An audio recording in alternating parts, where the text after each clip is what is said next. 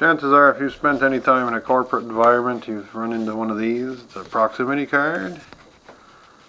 This is one of the slightly older, like clamshell style ones, but I'll show you why I have this style. Lots of companies make these. Identiprox, I think, is a company that comes to the top of my head.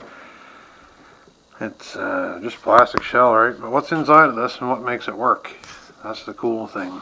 You can see this one's been kind of deflowered here already. Let's bust it open a little.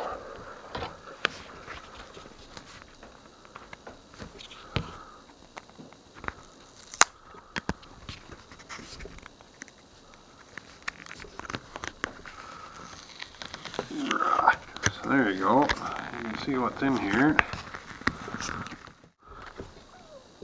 So there we go. We have the back totally off. It's basically just a big sticker. And this is the coil. This is one out of a slightly different card, but it's the same principle. And you can see that little black square there. Right there, and you can see it shining here in that corner. The bigger black is just glue or something there. The little shiny bit is the chip. And that's the workings. That's the working brain part of the card, which is pretty cool. And you'll see no power source here, but you also see a power source because this is an induction coil.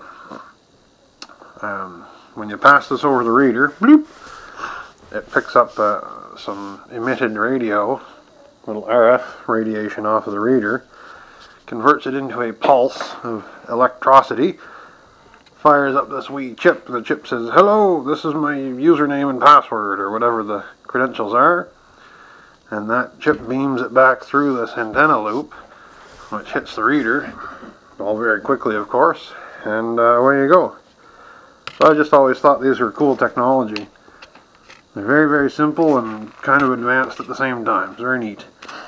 And also, for a pro tip, if you're somebody like me and you run like an OtterBox on your phone, and I've had good success with actually sandwiching this, taking the this one's pretty abused, but taking the coil and chip out of the card and sticking it in here in the back part of the case. Then I can use my phone around the office as my door reader. Bloop! I'm only carrying one thing instead of two. So there you go. That's our electronics discovery or science discovery today. There we go. We got her loose. So that's it. That's all it is. Have a good one.